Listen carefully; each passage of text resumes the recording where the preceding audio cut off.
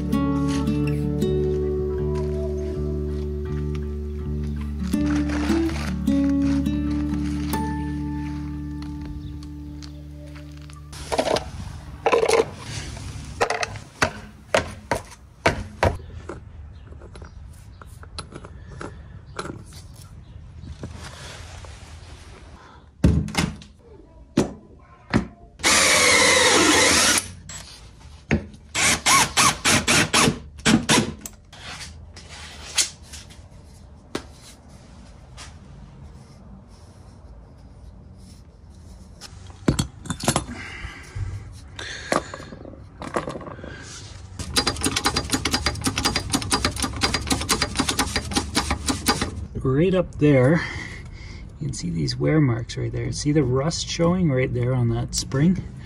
What I think's happening, and it doesn't look this way on the other side, is all the paint's chipped off here too, on the top of this one, the bottom of this one, top of this one, bottom of that one, top, bottom. So I think what's happening is this particular shock or strut is just compressing way too much, and it's bottoming out.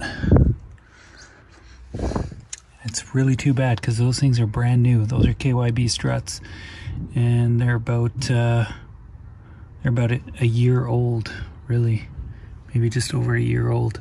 It could be that my van build is just a bit too much, and what I might need to do is get a spring company to make a bigger spring that's stiffer.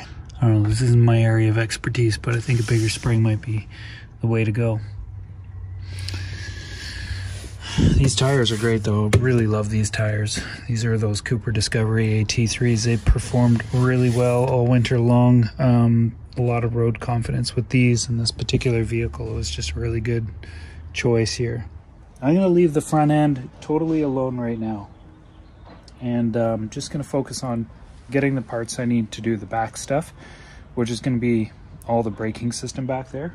And for the front, I'm going to leave it for a little while, and then once I bring this into John's shop and we do the rear brakes over there, we can have a closer look at everything up in the front here. But I'm thinking, you know, just to see if there's any other thing going on, but I'm thinking I might have to get those springs sorted out up in the front. Okay, more van stuff.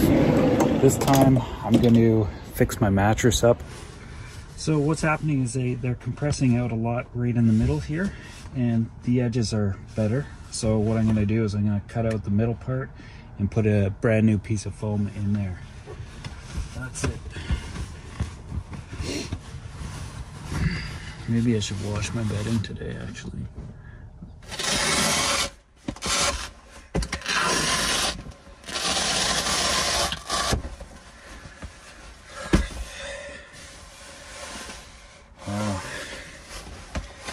seen better days.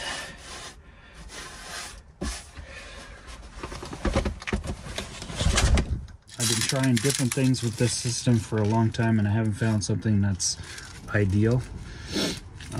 Velcroing the cushion down has definitely helped, but it's still not perfect. And I can't Velcro the ones down in the back because they all need to glide and move as the bed, you know, gets folded into a bed and into a couch. It's just how it works. Anyway, we will... Gross, man. That's a real mess, that stuff.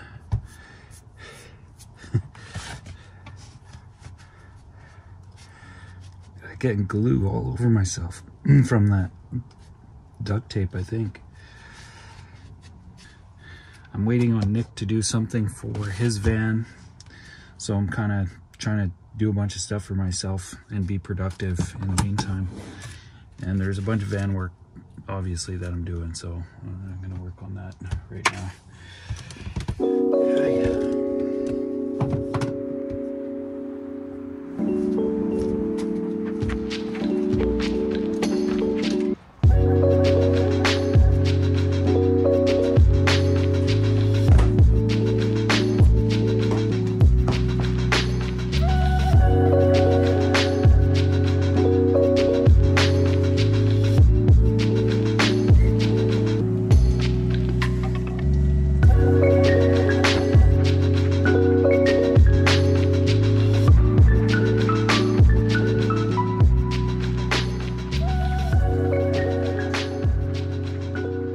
Essentially what this is it's a queen size mattress that I bought from a department store up in Canada here called IKEA. And these were originally like on the end of this. So it was originally that wide and then 80 inches this way. So I just ended up cutting off the edges, and I saved them because I knew at some point in time this was gonna pack out, especially in the middle. And so what I'm gonna do is I'm just gonna cut it off right here, discard this piece in the middle right here, flip that around and flip that one around because the best part of the foam is right here, and then glue it with this thing in the middle, so it'll be 3 pieces essentially glued together. And then I'm gonna pack it back up in those mattress covers, and that'll be it.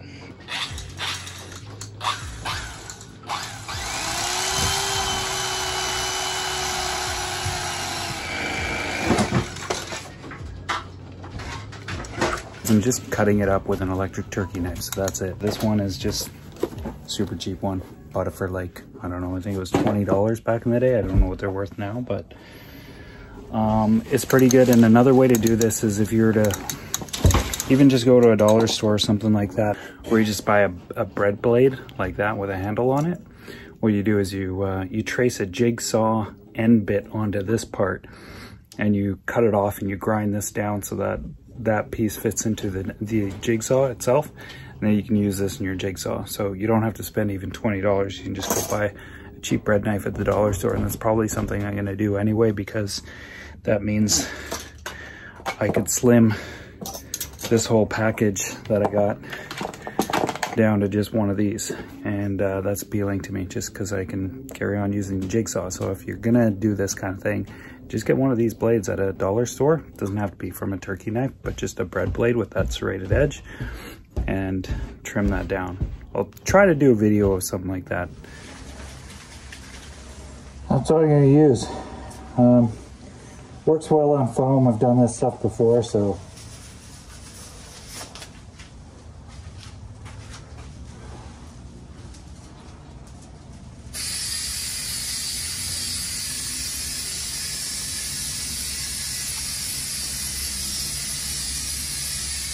I'll just wait till it gets a bit more tacky, and then I'll put them together.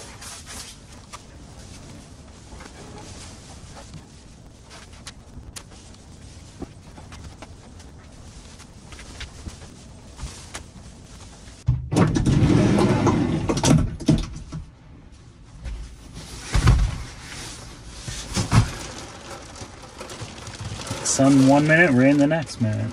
It's just the way it is. So.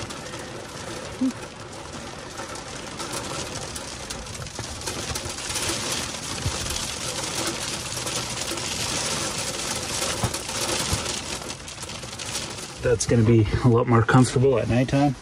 This cushion I'm sitting on right now, I'm going to try to replace the foam so that I got something a little bit like stiffer to sit on, because when I'm editing a video I just park my butt on this one and I find that it compresses out really quickly and then I feel like I'm just sitting on plywood, and that's no good.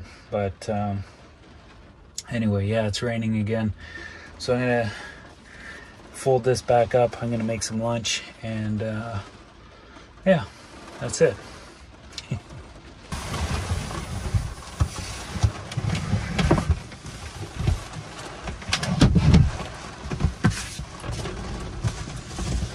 There it is. Rock Auto. My car parts, you guys.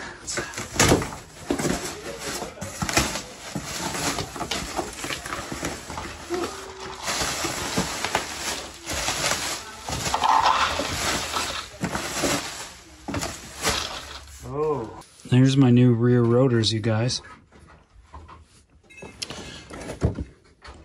So those look pretty good. These are dynamic friction. So there's the brake pads, and there's the parking brake shoes, the parking brake hardware, and I got left and right rotors. And this box here, this is the money box. To buy these two parts here in Canada would have cost me $1,300. So let's have a look. And the exact same brand and everything. And I got them for $400 for the pair, which is awesome. Very nice. Brilliant. So that is the rear brake dust shield, and it's got the caliper mount built right into it right here. So essentially, like, all this area here where the hardware is attached for the parking brake systems all mangled up on mine, so I bought brand new ones because I didn't want to be screwing around with it. And it's going to be a real chore getting all this off of my van and replacing it all. At least that's what I'm anticipating. So the next step here is going to go up to John's place. I'm going to book an appointment with him, let him know that I got all the parts. And we'll go up there and take care of business. This is great. This is really good. These things arrived really fast. That took like 2 days. They got here in 2 days. Wow. Man, it's green outside, you guys. All this stuff is just popping right now. I'm a bit behind foraging on some of these things. I'm just totally caught up on Nick's van.